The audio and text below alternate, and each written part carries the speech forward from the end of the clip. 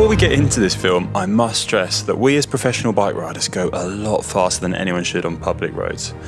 When I'm riding on holiday or training, never do I ride this fast. It would be reckless, dangerous and irresponsible. Races are held on closed roads by riders with years of experience. There is nothing like the feeling of speed when you're descending on a bike. Those perfect hairpins, fast flowing mountain descents. Oh, I just love it. But what's the fastest you've ever been on a bike? And what's stopping you going any faster? We're about to find out. I'm about to go and do the first descent of the day. Wish me luck. Hopefully the camera's not stolen when I get back.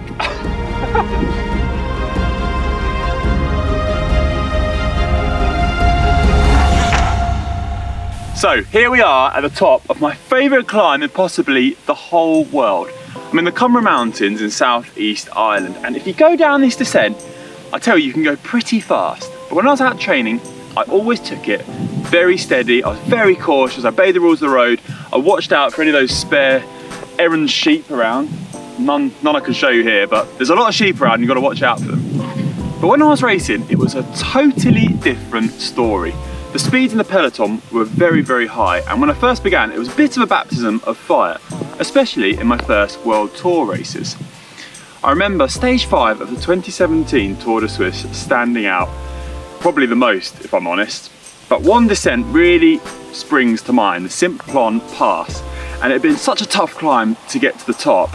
I've been suffering the whole way up, and I remember thinking, thank goodness I'm at the top, I can relax now, take the descent easy, have some food, have some water, and I'll be recovered by the end. Well, I tell you, that didn't happen. Because as soon as we got to the top of the climb, we absolutely flew down this descent. I think I posted a speed of about 100 kilometers an hour average on my head unit, but I think that was a bit of a lie because there were so many tunnels, the head unit kept cutting out and reducing the average of the speed. So I think it was much higher than that. And other riders in the race posted on their Twitter, social media, that they'd done speeds of around 120 kilometers an hour.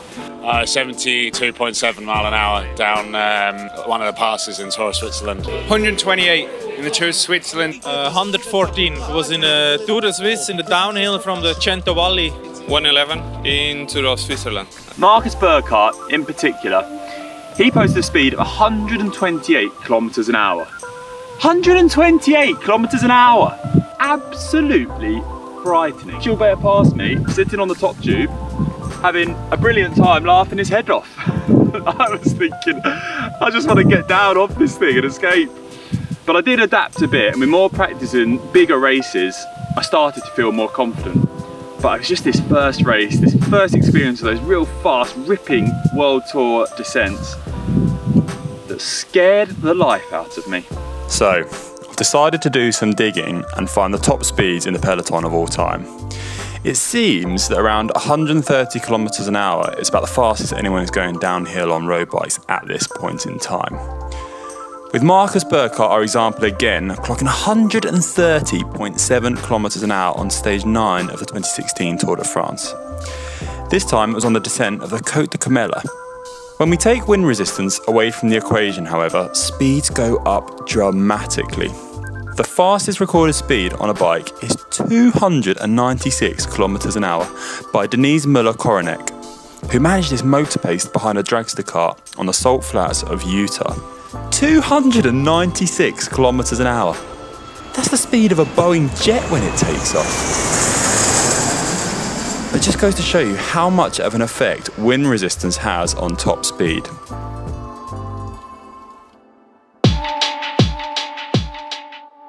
Why does 130 kilometers an hour crop up a lot as the max speed in races?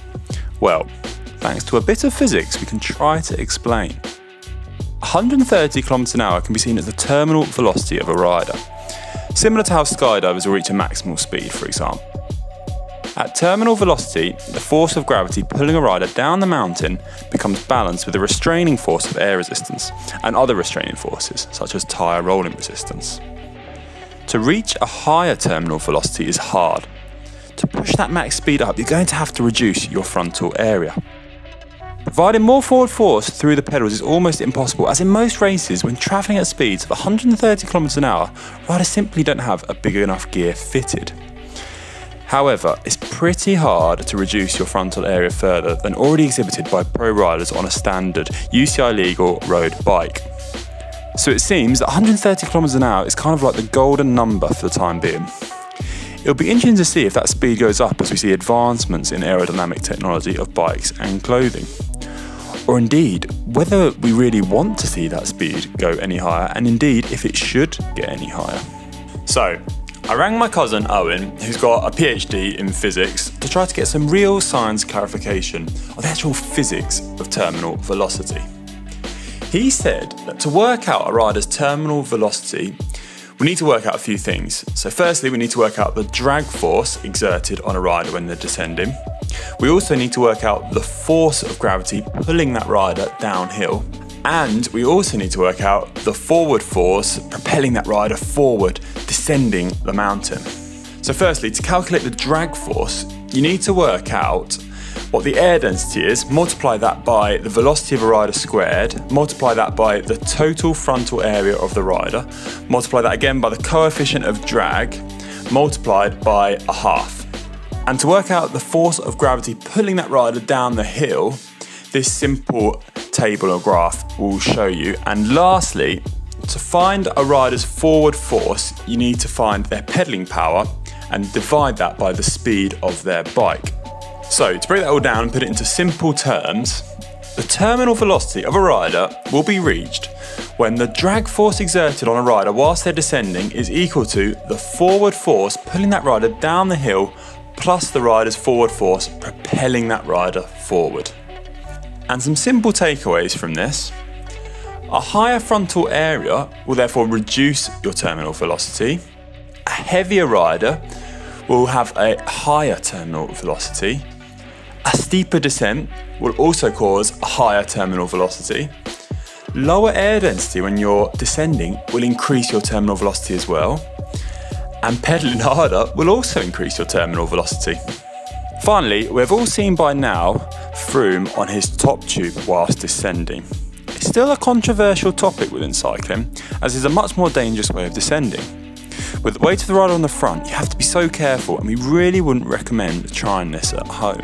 The thing is, it allows the rider to get that much more aerodynamic and reduce their frontal area, so it does make a difference to your max speed or your terminal velocity. We also saw Froome pedalling whilst in the position, which creates a bit more forward force, reaching even higher max speeds. But it wasn't actually Froome who came up with the position, like many often suggest. Matej Mohorovic of Bahrain Merida actually debuted the technique when he won the 2013 Under-23 World Road Championships. The world was shocked at this new and unorthodox style. But the rest, as they say, is history. So that was how fast can you go on a bike downhill. And just remember everyone, stay safe out there when you're riding, especially on those descents. You never know when a stray cow can just walk out from a field and get in your way, so be prepared for anything. But anyway, I hope you liked this video, and if you did, let us know in the comment section below. What's your favourite descent? And what's the fastest you've been on a bike? I'd love to hear from you, but I hope it's not the Simplon Pass. Having words with you if it is. Thank you. You better stay safe and all. Mind those descending skills.